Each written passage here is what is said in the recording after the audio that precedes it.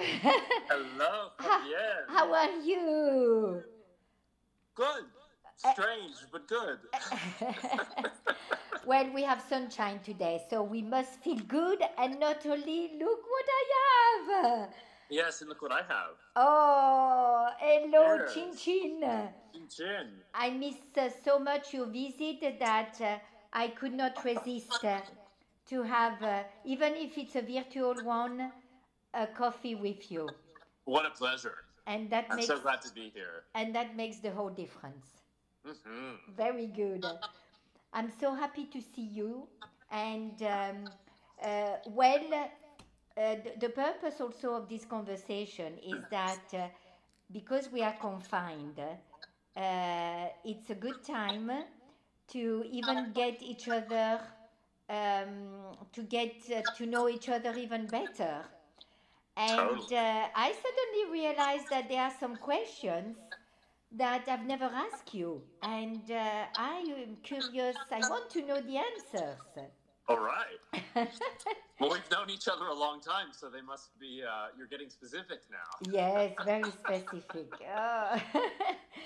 So, Brock, well, first of all, tell me more about your background. Something that I don't know about your interior design passion, and something about your interior designer profession that I might not know. Sure. I mean, I think we know each other so much through furniture and through objects, through the pieces in your store. Um, but another big part of my love of interior design and what's become kind of a specialty and area of interest for me is kind of fabric and textiles. And that's something that works pretty well because I've hoarded so many fabrics and bolts and piles of them in my house that I have plenty that we can share with each other. Well, I knew a little bit about that because every time we speak about a project together, I don't know why, but there's always some fabric popping out magically out of your Oh, the swatches. pocket.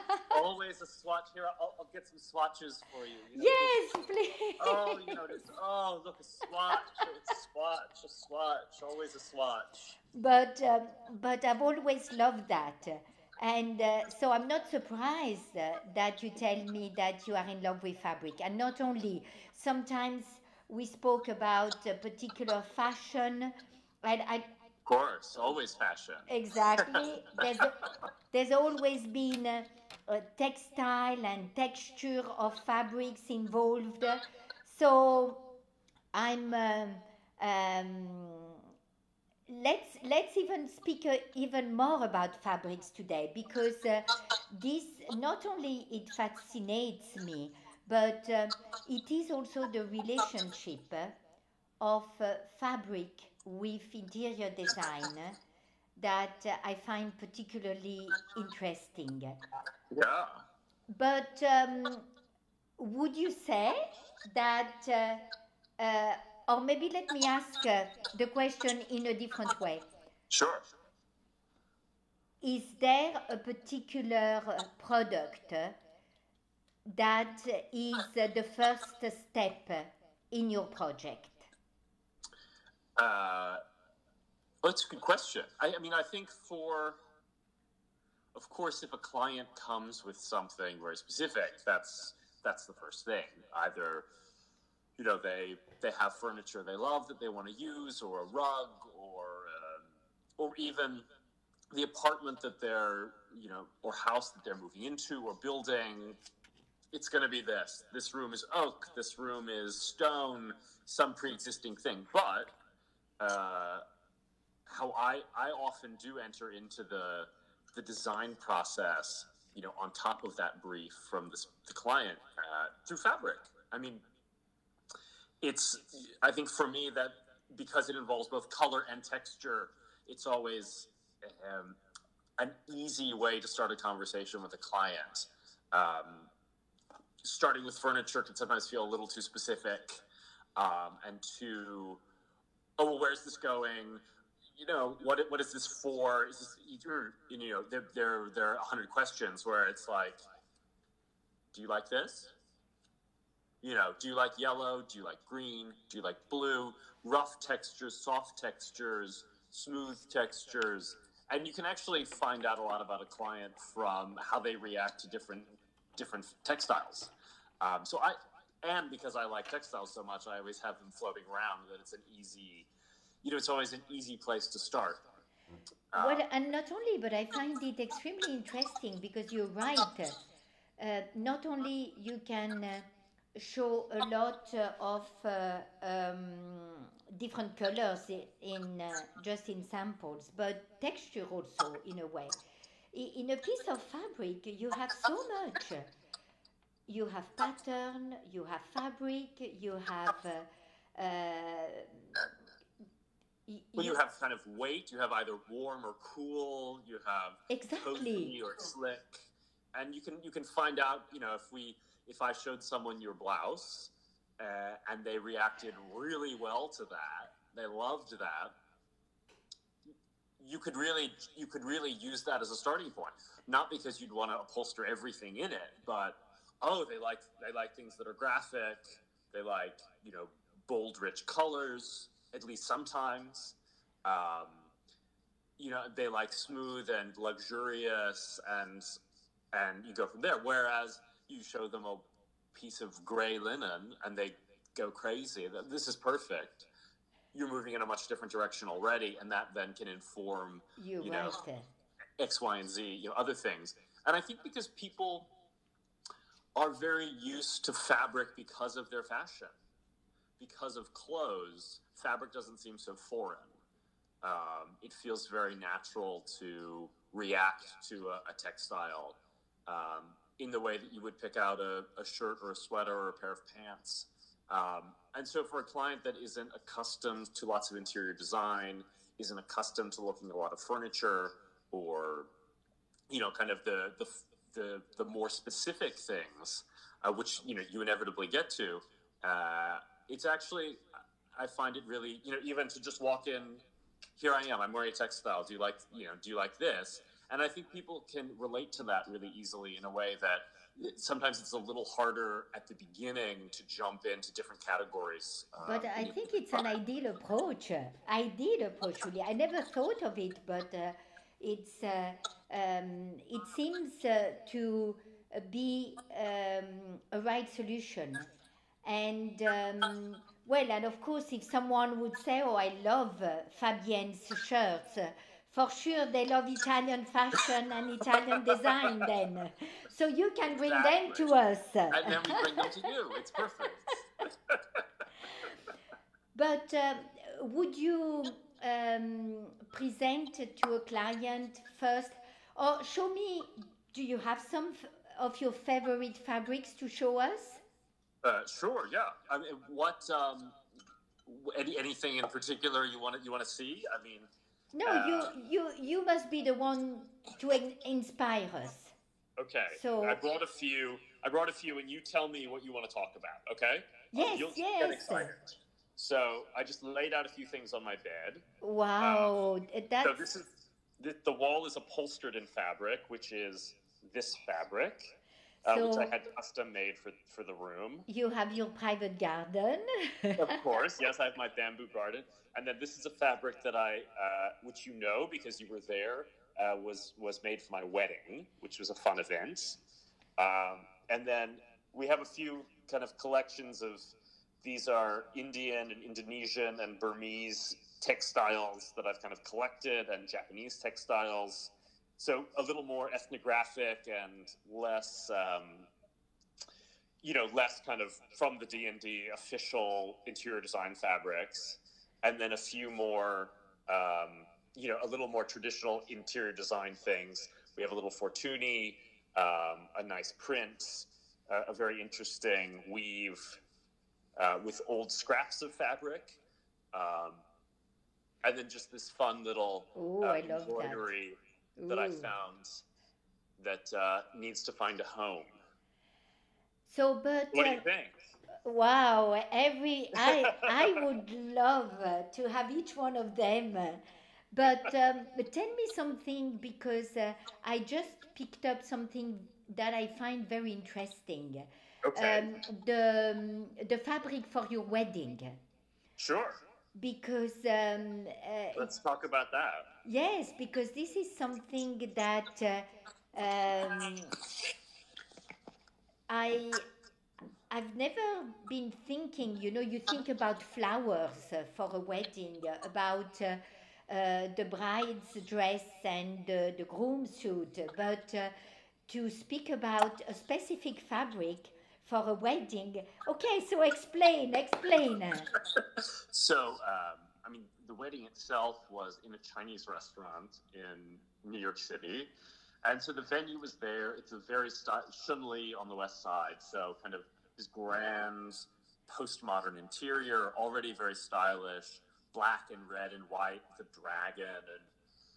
And so, coming to this project as an interior designer who was also, wanted to create a very evocative mood for this, an evening wedding. There weren't that many places, the walls were there, the decors were already there because it was this environment that already existed. And of course, we would have flowers and guests and their beautiful clothes and candles and lighting and all of that. But I found that the one place that was easy for me to kind of insert myself and kind of change the room for the evening was to do a textile. So that this textile, the fabric that would be all of the tablecloths, and then also we made a chuppah to get married underneath. So the tablecloths and the chuppah were out of the same fabric to kind of create this extra layer of personalization and and also the sensibility that was a little more playful than the restaurant, which the restaurant's very kind of serious in that grand 80s white tablecloth way. So this kind of made it a little more fun and joyful. And here we're talking about it. I should show it to you. Yes, please, because I'm getting very curious now. So, So again, Chinese restaurant. So my friend George, who's the founder and designer at Vutsa. oh, I know George, and I love him. His designs are fabulous. So that is Yes. So we started with Chinese robes, and we kind of made this. Again, the vertical repeat is like 96 inches, so it's a really big repeat. ooh. And we go into this, and we have all of our colors. We have our reds and our greens and our blues and our yellows and our pinks But and our blacks. and it looks like, are there dragons? Is the yellow dragons or Yes, so the yellow is dragons, and then the these yellows are dragons, and then there's also like you see the pink face is actually a dragon also. oh wow, Which is yes, I see that now. you kind of it's hard, it's a little abstract, but and so that's that classic imperial dragon robe design. So here I'll come back and we can kind of. And but you had the tablecloth also like this?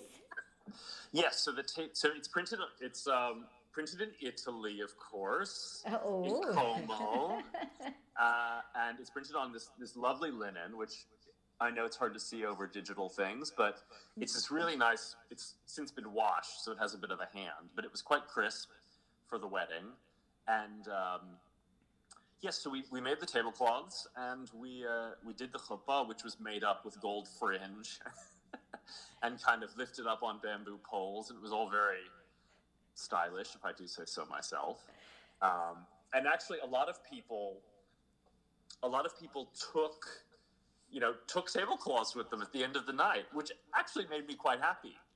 Oh, that's fabulous. Souvenirs of the evening. And which I hadn't really intended one way or the other, but I thought it was fun that people reacted to them so strongly.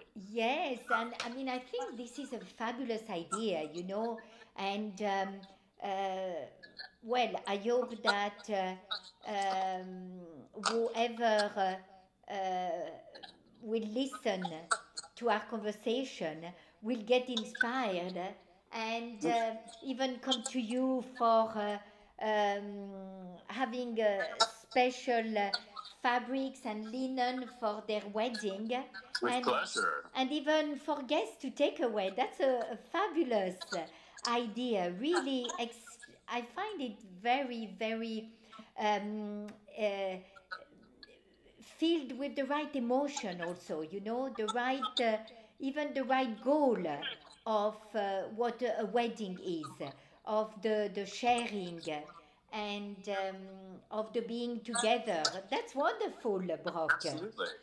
And I think one fun thing about this is the first time. I'm trying to think.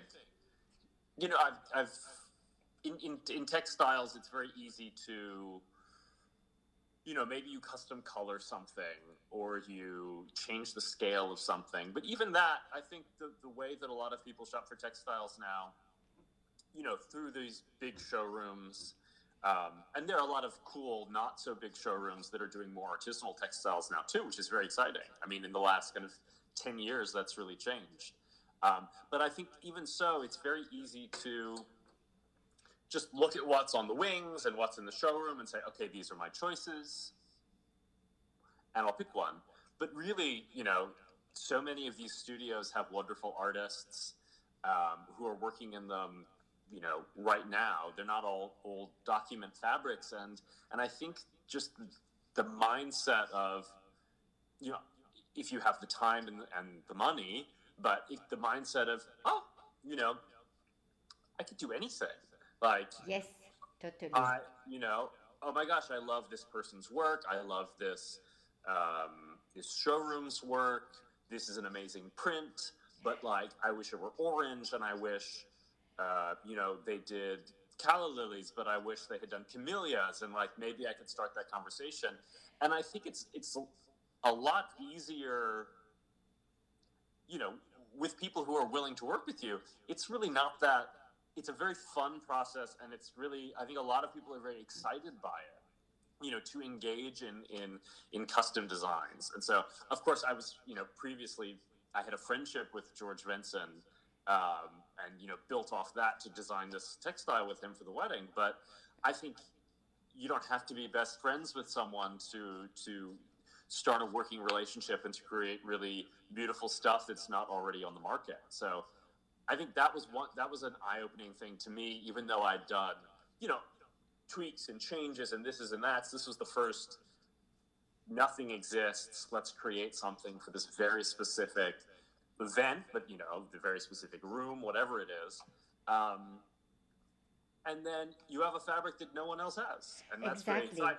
And that feels, again, in this world where there's so much publicity and everything is out there and you can find so many things so easily, there is at some point a desire by some clients and certainly by designers who, you can get a little bored of the whole thing sometimes if you just buy everything off the shelf. Yes, to create something really new. And, I think you guys do such a good job of creating not textiles, but new designs and bringing in designers and just making stuff out of pure imagination. And I think today the beauty also of communication is to be able now to form these partnerships where you really create something unique because of the union of different minds. And and this is again the evidence of the way I define you. You know how I define you. I don't know how you define me. That you are the guy who finds the solution in motion. So, I like that. and so that's always I've defined you, finding the solution in motion, while in motion. I should write that down. That's good. Thank you. And but that's always been the case. that every time also in our project, often you identify something and then suddenly there you are, an idea comes out of it. And Right. and and I think that's so rewarding for us as well, as retailer, because even if we put a lot of our passion to source different items, but to be able then suddenly to see it come to life Mm. with a partnership and with the creativity of somebody else, it's fabulous. Yeah. Well, we know how to have fun. Exactly. You know.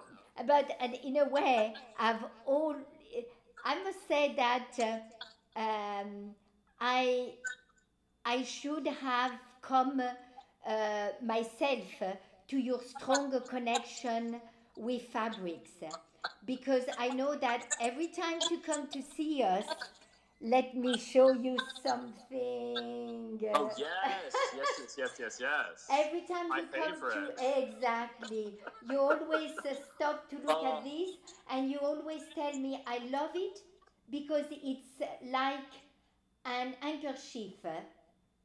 absolutely. It's like a Front, Gautier handkerchief, you know?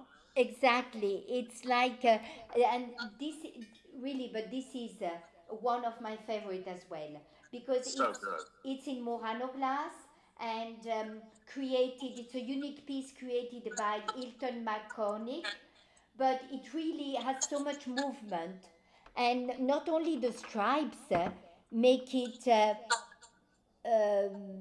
similar to a fabric, but the organic shape that makes it constantly Oh yeah. movement makes it very. I can see that. So every time you tells me, I this is my favorite.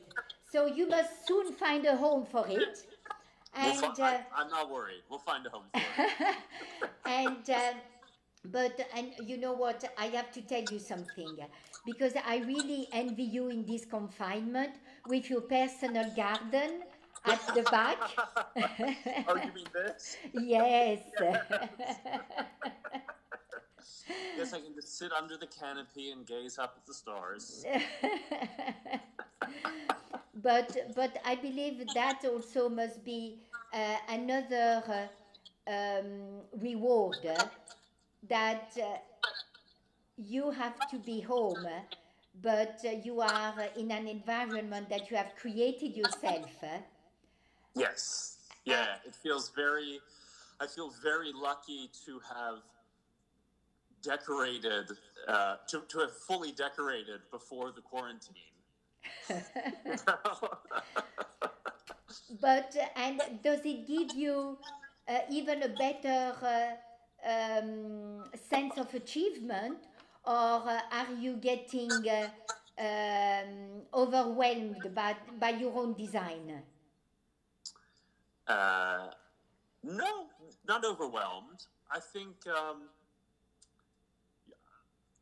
when you first come, like so many kind of, let's say, complex or maximalist things, when you first walk in, if you've never been in my apartment, you walk in and it's like, I don't know where to look. Like, there's a lot going on there, and people get very excited and you want to look at everything, and I love that. It becomes this little treasure hunt, this kind of, okay, what's Exactly. going on? How do I put it all together?